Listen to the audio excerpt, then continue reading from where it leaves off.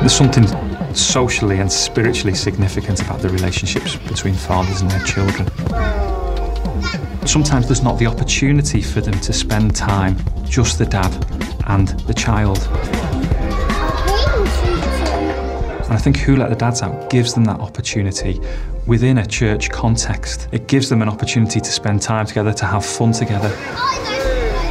Who Let the Dads Out exists to inspire, equip and support local churches to set up ministries to reach out to fathers and children within their communities.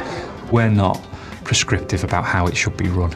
We just want Who Let the Dads Out to be a catalyst for engaging with fathers and their children and for building up relationships with people in the community. Because I'm at work all week, you've only got a finite time at the weekends to do something, so this is a good opportunity. It's nice for the mums as well. The thing that dads often don't get is an opportunity to mix with other dads and talk to other dads, and that's what Who Let the Dads Out gives them. It has been quite busy. It's annual review time at work.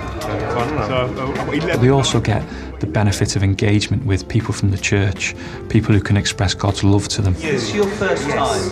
Hello, I'm Simon. Nice to meet you. And begin to build up relationships with them. Yeah, I never knew anything like this existed, so it's great. It's been around for about 10 years now, and it tends to be weekends. If the church wants to set up a Who Let the Dads Out group, I'd recommend that they start off with our website, find out where the closest group is, and go out and see what happens in practice. I genuinely think that Who Let the Dads Out can change a nation. I think if we turn the hearts of fathers to their children and the hearts of children to their fathers, and we make ready a people prepared for God, I think that can change a nation.